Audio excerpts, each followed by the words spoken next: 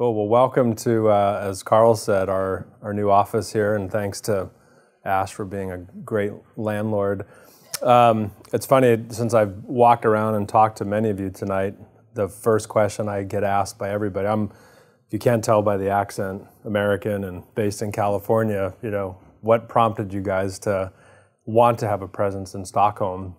So we'll talk about that and some other interesting things, and maybe we'll actually start there, and then we'll go on a bit of a journey to give you a little bit of our experience, both as tech entrepreneurs and venture capitalists, and then I think ultimately we'd like to get you guys engaged in the conversation as well. So as you think about relevant points that you'd like to contribute or questions, by all means, please contribute.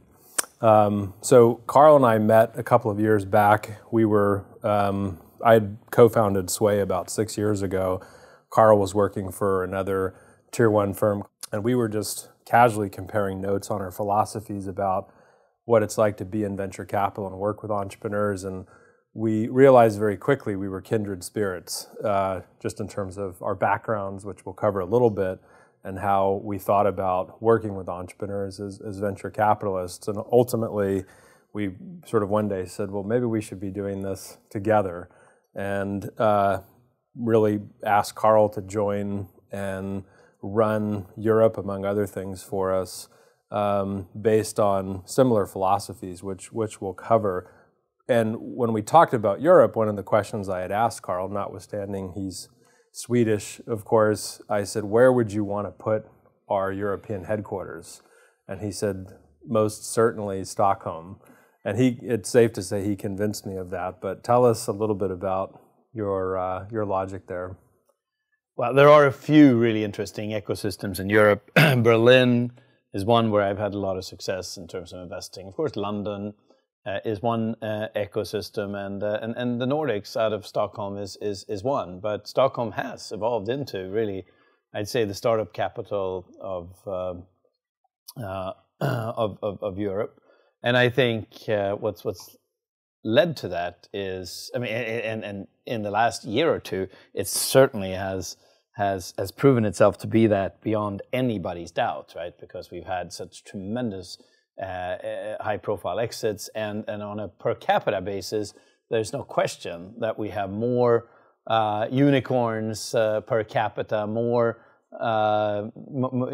money allocated per capita to startups than any other city in the world. I mean, certainly in Europe, but we're second as far as an ecosystem, only really to Silicon Valley. But why that has happened, and why? Well, we're here because of those reasons. But why that has happened, at least my theory is that Sweden has always been very export-driven and very focused on the rest of the world. And I think one of the things that make Swedish startups go global so quickly is because every entrepreneur here that starts a company starts looking at the global angle of what they're doing from day one. They don't start thinking, let's see how we can be a really cool Swedish startup.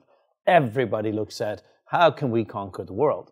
And I don't think, in France, you don't do it that way. You figure, let's be best in France. That's the Viking mentality, right? Yeah, heck, we've been doing that for years, right? For at least since the 800s or so. But no, we've had this whole let's go out from the onset, I guess, since the Viking ages. I was going to say since many of the early massive entrepreneurial successes, everything from Swedish Match from 100 years ago to Ericsson and IKEA and H&M and what have you. But certainly on a tech scene, it's become the same, where every Swedish tech company starts looking at again the world as their market rather than the domestic market as their market, and that's different from just about any. I mean, in Germany even you don't do that. In France you don't do it. You look at your domestic market first, and then, well, gee, if you get traction, then you figure out how do we go beyond. But that's not how you do it in Sweden. I think that's why we have the situation we have. Yep, and that resonates with me. Having, we've backed some companies here. We're working on a bunch of other deals and working with other investment groups. I mean, we're entrepreneurs who have done the journey so many times that we're over time we've become pretty good at. It's like riding a bicycle. Initially might be a little difficult to get up on. And once you learn it, you sort of figure out the pattern, and riding a bike becomes pretty easy. And I think that's a little bit like what we do. And I certainly much prefer to be there to figure out how I can mentor an entrepreneur or help augment his skill sets if I need to, and or his or her, and how we can leverage our experience into enhanced success, and again mitigate downside risk and optimize upside. And I think when you're more doing the financial engineering thing and strategizing, you add value at the board meeting perhaps, but we add most of our value in between the board meetings and by really being there and taking calls in the middle of the night, which I'm sure both of us have done, and being on the phone for that entrepreneur for hours sometimes, and flying over to spend 3 days with him or her when there's something that's not going right. And I think that's also how we actually win deals, because we are entrepreneurs. When I'm sitting down with an entrepreneur, at least I generally ask the question, what's your worst fear?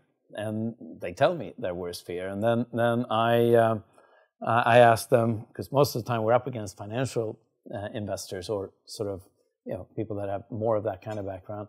And then I ask them, who do you think is going to be able to help you if your worst fear comes to reality? Those guys or us? Generally the answer is, yeah, I think you guys can. And then if I don't win the deal right there, then that's often because they say, well, but those guys are willing to pay 20% more.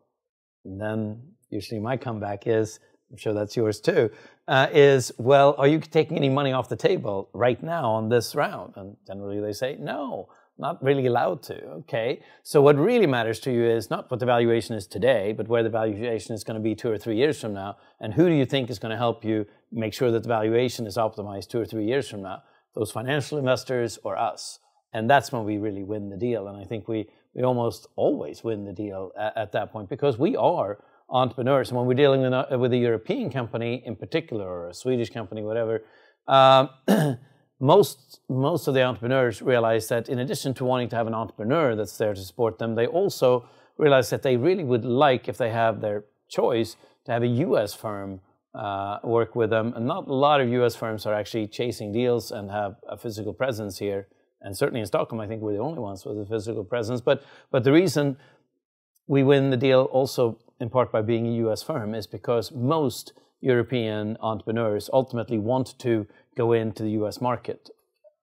Yeah, on that point, Karl, when we were comparing notes on European companies and how to best support them, it reminds me, I had a meeting at our office here in Stockholm this morning, and it is a really fascinating company that some of you may know that's providing artificial intelligence as a service to education publishers and trying to understand the specific learning approach that each individual, perhaps at a university here in Stockholm, is taking, and then condition and feed the education, the curriculum material in a way that's very compelling for that particular student.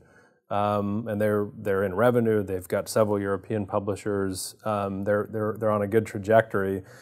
And we asked the entrepreneur, what are you looking for in an investor? And they said, well, 85 of the 100 largest education publishers in the world happen to be in the United States. So we would love to work with somebody that can help us access that marketplace from a position of strength. And that's similar to what you talked about earlier about, part of it's the Viking mentality of conquer the world, but part of it's a very pragmatic approach of there are markets overseas, whether it's the US or Asia, et cetera, that can compel people to drive things. So Karl had a philosophy that we've been conditioned to become part of our own thinking now called Transatlantic Arbitrage. Maybe you could explain that. Yeah. I mean, when we can help a European firm or a Swedish firm gain traction in the US, then what happens is something quite magical. Once they have that traction, all of a sudden their valuation generally goes up highly disproportionately to their operational growth, just because you have so much more money chasing deals in the US than you do over here. And of course, all of a sudden, if you're able to get your money at a third of the cost, or you're able to increase your valuation so you can bring in a lot more money without diluting yourself too much, then that's a pretty blessed situation for an entrepreneur. And I think we're really good at helping make that happen. And yeah, I call that transatlantic arbitrage because, again, that dramatic additional growth effect on valuation that you get when you actually can get traction in the U.S. And it's not enough to just enter the market. You actually have to show that people embrace your product and love what you do over there. But I've had the good fortune of being able to do that for a few companies, and it's worked out quite magnificently each time, fortunately. And what's interesting is the transatlantic arbitrage, it works both ways across the pond, because I tend to look after U.S. investments, although I'm involved in several of the deals here that Karl and our colleague Arnaud, who's with us, have driven. And 100% of our portfolio companies in the U.S. are looking to access Europe, and Sweden as a part of that. So if you can create that connective tissue to European organizations, enterprises, institutions, marketplaces, et cetera, U.S.-based technology companies are very, very passionate about getting that type of support. So it's being in that fairly unique position to support both European and U.S.-based portfolio companies. Yep. Although I would say the more dramatic valuation enhancement effect, you probably you get going from here to there. But yes, you're absolutely right. It does go both ways. And as far as tonight, we're kind of fortunate to have others here that have a like philosophy. I guess we've got the NASDAQ guys here, two of them, who are obviously, I would assume, share, given your focus on the Nordic markets in Sweden, share the philosophy that there are some really interesting companies to support through exit over here. So I don't think we're entirely alone in having the philosophy that there are amazingly good companies here. But what I think makes us quite unique right now is that we are the only ones that actually have opened a physical office presence here. Question for you about the tech scene here. So in June, we were both fortunate enough to attend Ash's conference, Brilliant Minds, and had really interesting discussions with, Daniel from Spotify, of course, is a key figure in the conference as well, but just about the culture of startups here. You talked about a desire for kind of manifest destiny of going overseas to markets, but what do you think the culture of innovation, what typifies that in Sweden? Because there's a very technology-centric, development-first engineering approach to building companies where we have some of the best engineers in the world are right here in Sweden. Why do you think that is? Well, I think that we do have some incredibly strong universities that have helped foster that. But I think what's also happened is that because of the fact that we have the good fortune of having some tremendous entrepreneurial successes quite early, some 20 years ago in Sweden, you've had a good amount of very tech-focused people affiliated with those deals that made some good money already way back when. So that created, a tremendous acceleration effect, I think, to kind of lead to this environment that we have today, where you had a lot of engineers that actually proved that being a really smart engineer helps you make money, and that made others realize that studying engineering and pursuing engineering and being a bit of a computer nerd actually is quite cool and can be monetized and can become quite sexy, if you will, compared to where it might be seen as in many other cultures and countries. So I think again the early start of it, the tremendous really strong academic environment that we have, and the whole cultural way of looking at it as kind of cool to be a bit of a computer nerd is all helping that. Yeah, it's great to see the community here. And it is, when we travel, and Karl mentioned, Berlin is obviously a center of excellence for technology startups. There's Paris, London, Tel Aviv, et cetera. But it is interesting when we travel across greater Europe, we do actually hear people hold Sweden and Stockholm in particular in very high regard for having, probably the most advanced culture of innovation, certainly in the region, and on par, with the Silicon Valleys of the world globally. So it's been exciting to look at opportunities here. Maybe you could talk a little bit about, for Sway Ventures, as you think about the next set of companies that we will back here, what are you looking for and how do you find them? Well, I think we are looking for companies that are taking on solving very complicated technical problems. I think we look here for the same thing we look for anywhere. And we're obviously looking at something that caters to some of the themes that we have found to be of interest to us. But what we're first and foremost, I think, looking for are entrepreneurs that give us the confidence that they can actually see the initial success that they created before we even start looking at them, through to again global success, and that they can be the kind of leaders that they need to be in order to recruit the rest of the team members and set the tone for what they need to do in order to take a startup into and scale that into a large global enterprise. And I do think that to a greater extent than many other parts of the world, you do find that here. You do find that here because, again, for some reason, we do have an awful lot of just really strong managers alongside of, and people that are just culturally very organized and have a work ethic that's hard to beat. So I think there are some culturally driven factors that also help ensure that a lot of the people here are not just good innovators, but they're actually good managers and devoted, dedicated, hardworking people.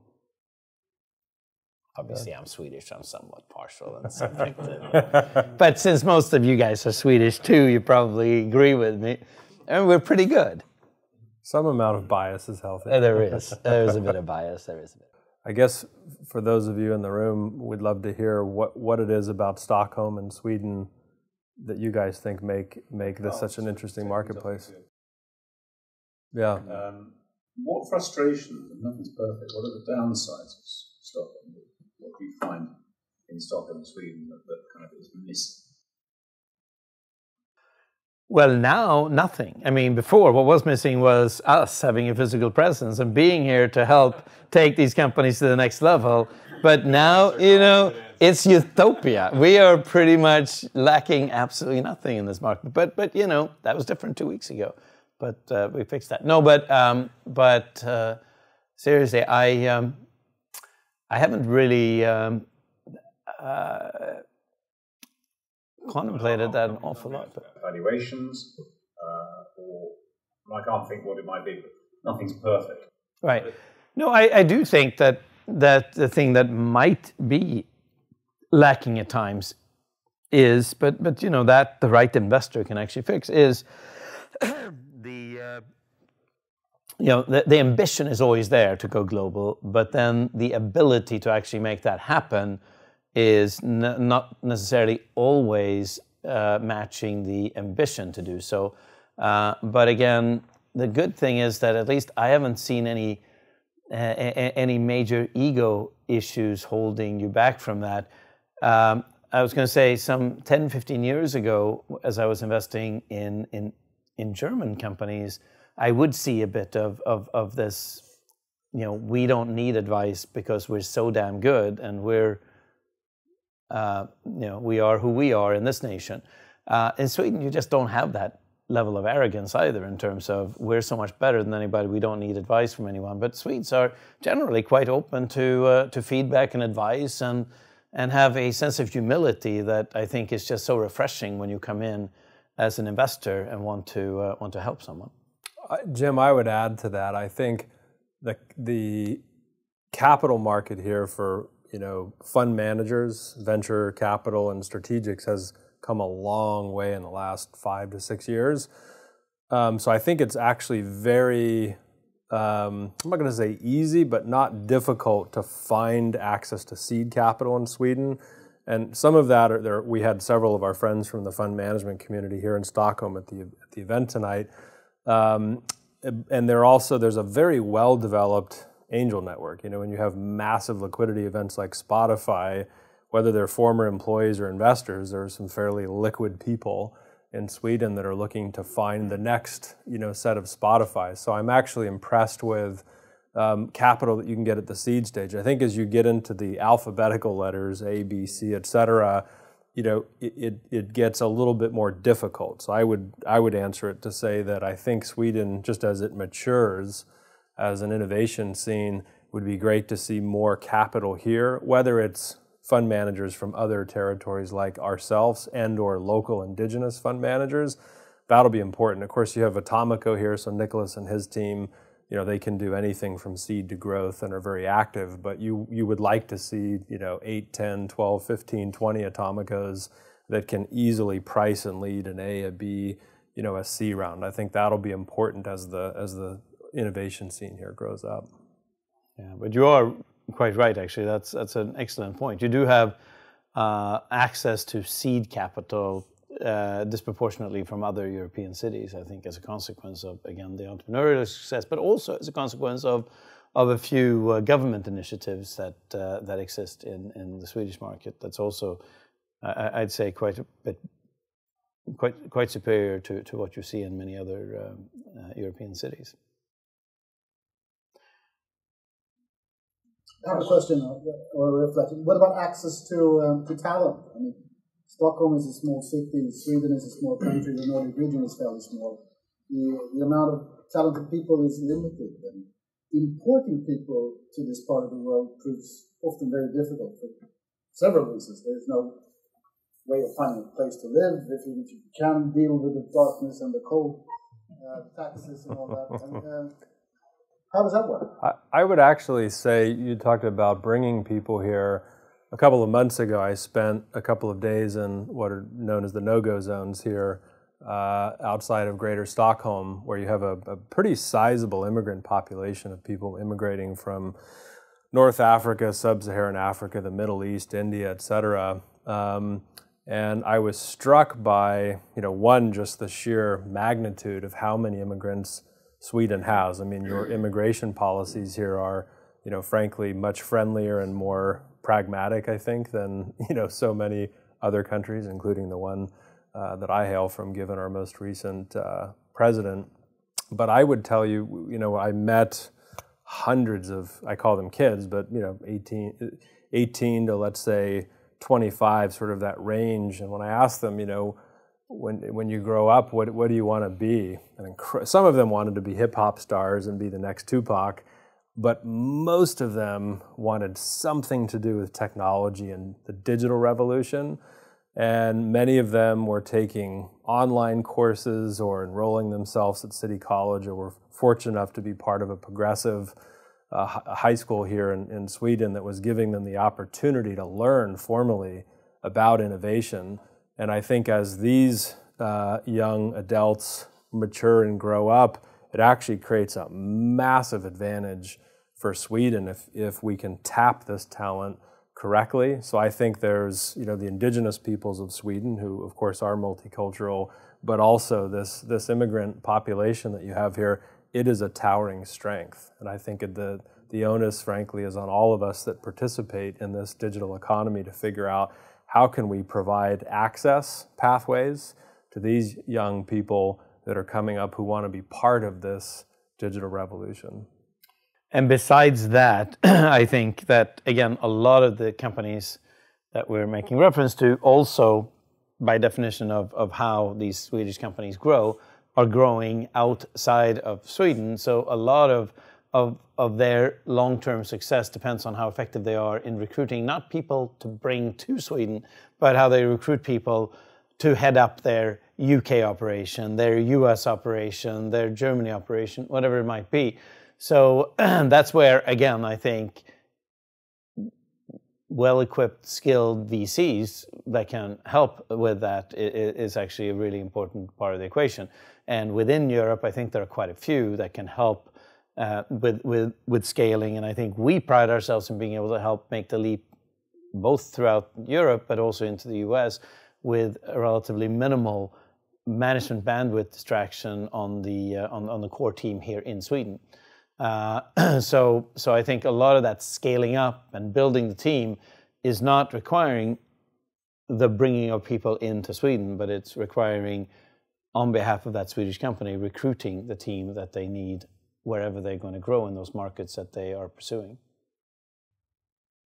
Anyone else have a perspective on Mr. NASDAQ? Yeah.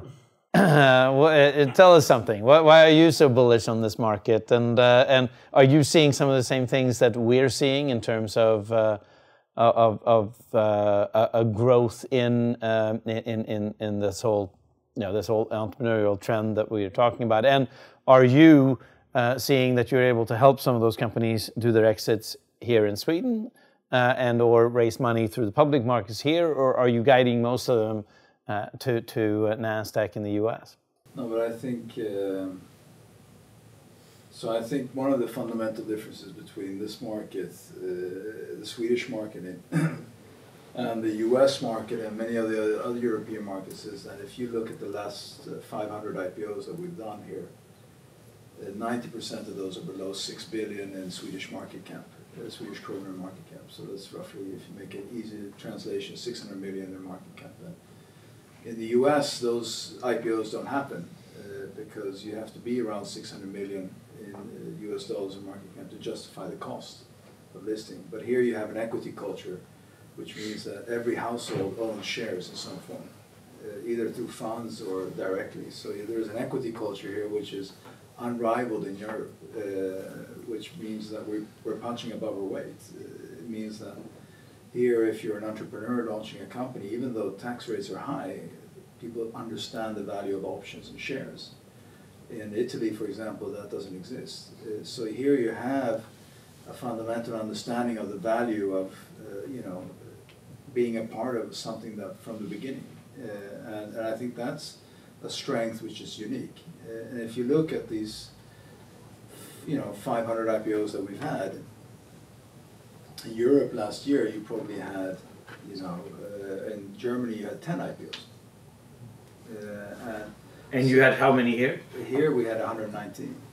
And so it's just, and EQT Ventures invested in one of the companies just recently that is listed with us, because essentially they're replacing risk capital with the exchange, because it comes at a lower cost, it's more accessible, it's more achievable, and so on. But they're replacing risk capital with the exchange. So at the end of the day, this doesn't exist in the US, because in the US you have angel investors, you have VCs, you have everything.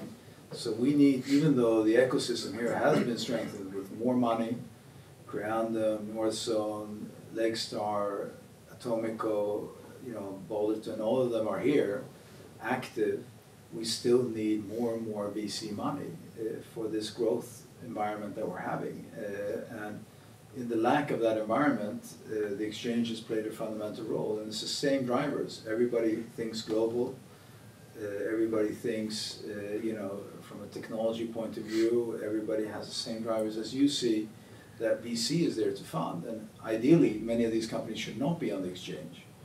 And if there is more VC money to support these kind of companies, they should thrive and grow in the private world and then come to the exchange. But fundamentally, we're here to support these companies. And we see in a unique environment here in Sweden, which is unrivaled on a European level. One of the interesting things that I've noted as well is that not only is the average Joe quite savvy as an investor, but even the institutional investors here are very astute and progressive. And in fact, for us, we have seen institutions here come and embrace venture capital and invest with us. And we've been quite successful in raising money in Sweden as well, I think as a consequence of, again, this progressive investor mentality. And where, again, we found that even though we're a fairly new fund, I mean, we've only been around for 5 years or so, and haven't done that many fund cycles, but some of the institutional investors have emerging manager programs that means that they can kind of toss 30, 40, 50 million dollars onto relatively new managers in ways that many institutional managers in other countries aren't as comfortable with. So we've seen the progressiveness here amongst the institutions as well. Unrivaled equity culture, and that means that they're willing to take risk in the private and in the public environment. And again, if you look at the concept of 90% of those 450 IPOs that we've done are below 6 billion in market cap, Swedish market cap, then that means you have institutional money that understands how to support SMEs, whether they're technology, whether in industrial or traditional businesses. But you say a lot of those companies should not be listed, which sounds as though you're right. No. Do they not perform then? Well, there's then no liquidity after I'm listing? not saying that they should not be listed. What I'm saying is that the fundamental concept of the listing is replacing risk capital. That means that if you're investing in these companies, you should not invest in them as if you were investing in a mature company. You're investing them with a different risk profile.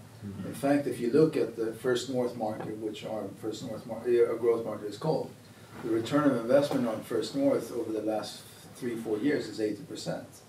If you look at the main market, it's probably around 10%, if even. Can you so, if overall, it's a risk return rate which is more parallel to VC money than therefore ridiculous valuations because there's money chasing them, or not? So are those the ones with 80% return? No, have they got absurd valuations or not? No, it's not absurd valuations. It's market-driven valuations. I would say that even VC valuations. The challenge that you have with VC money here is that 10 years ago or 6 years ago, Swedish VC would say the difference between us and the US VC is that we would tell a company they only need $1 million. Nowadays, the Swedish VC will say that they need $10 million to go global, and they're saying the same thing as the US. Is that good or bad? But at the end of the day, there's more capital. Everybody's looking for a return of investment, and the only difference between the public and the private environment is that public environment is more accessible because it reaches to the home. Private environment, you can't access Sway Ventures, you can't access, but that's why institutional money is looking to invest in private environment, because there's a lot of growth happening in that space. And there's so many different dynamics, but fundamentally the same drivers that we're talking about here, that is the entrepreneur thinks global, good governance, everybody speaks English, very little red tape, it's very transparent. All these fundamental factors play into that there is a strong ecosystem for growth.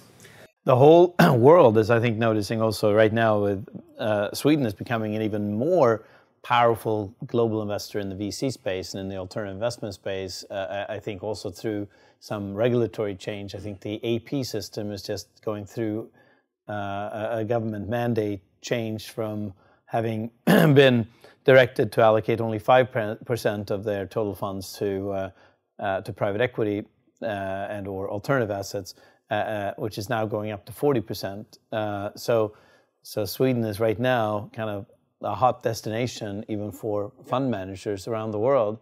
I think we've been fortunate to tap that market even while they only had 5% available, which makes us feel a bit blessed. But I think that progressiveness is coming through in so many ways, and so many different there's so many different dimensions to that.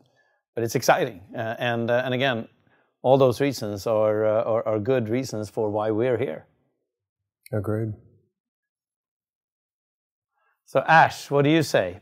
You've been an active investor in this market, and what have you seen over the last several years while you've been active? What are some of the things that have changed since you started investing in the tech sector some 10, 15 years ago to now? And are you excited about what's happening? Are there concerns? But I can tell you, I think one of the drivers is role models, and I believe that in any sector, it doesn't really relate to tech specifically. I just think based on the success that Sweden has, it just reinforces the newcomers to want to try and be brave enough to try and go for the big ideas, and obviously then the rest follows. I think that's one of the aspects that has helped the tech scene specifically, is like how Swedish entrepreneurs have been so successful and are in turn role models for the next batch. And I see that very clearly, and I think that's one of the key aspects to why Sweden has kept on delivering. Yeah, no, that's true. I mean, clearly the whole role model thing and the whole we are entrepreneurs, supporting entrepreneurs is sort of our competitive advantage as well. Brian, that leads me to, why don't you share a little bit about your background, so at least we sort of know who, or everybody gets to know a little bit about who we are, I suppose, and why we believe that, or why we are seeing ourselves as entrepreneurs, supporting other entrepreneurs. What got you into venture capital? Well, so I'm a somewhat of a rare breed. Silicon Valley, which is where I was raised, actually hasn't been around that long. It's really only since the 1970s when companies like Intel and Apple, first came into view. My father actually got recruited to be an executive at a startup back in the 70s, a technology startup, and so we moved to Silicon Valley. Back then it was orchards, apple orchards, apricot orchards. So it looked very, very different than the landscape that you see today. And I didn't grow up thinking about being a tech entrepreneur, but I suppose through osmosis, I was just around it. It was what was happening in the region at that time. And so I started my career at big tech companies, but after a few years of that realized, at my very core, I was more of a risk taker. That was my profile, and I couldn't take as much risk as I wanted to take inside of, large monolithic multinational corporations. And so I took the plunge and went in to a startup in the 1990s, venture backed with some of the tier one names that you guys would know by now. And I ended up doing that about 4 times serially, where you have blinders on and you work for several years and it's go, go, go and try to make a success of that. And I think one of the things, you learn a lot about yourself in that, but you also learn a bit about how some of these markets function. And so it's funny, listening to our friends from NASDAQ, it's a marketplace. So they're looking at hundreds of IPOs every year, and they can find an economic interest in all of those. And so I think in my own journey, I woke up a few years ago and realized I don't want to be a serial entrepreneur. I would like to be a parallel entrepreneur. For those of you that spend any time in casinos, the worst odds in the house are roulette. The best odds in the house are craps. So the logic was, how do I start playing craps and spreading some bets around the table? And becoming a fund manager and getting into venture capital was one way to do that. And to your question about the approach, and you had said as much earlier, I do think fundamentally it sort of takes an entrepreneur to know an entrepreneur. Specifically, how do you help these people when everything's going great and you have a good quarter and sales are off the charts and you're growing? It's actually hard to attribute success very specifically. Success can mask lots of different underlying factors in a company that may not be going so well. And when you experience a modicum of failure, the opposite is true. It very much crystallizes exactly what's wrong with this business or this marketplace or this team or this corporate culture. And so I think with Sway Ventures, what we've tried to do is assemble folks like Karl and myself who have deep entrepreneurial backgrounds and have walked a few thousand kilometers in the shoes of some of the very same emerging leaders that we're trying to back. And I think it helps you empathize. Karl made the point earlier about picture your worst nightmare coming true. Who do you want in the trenches with you?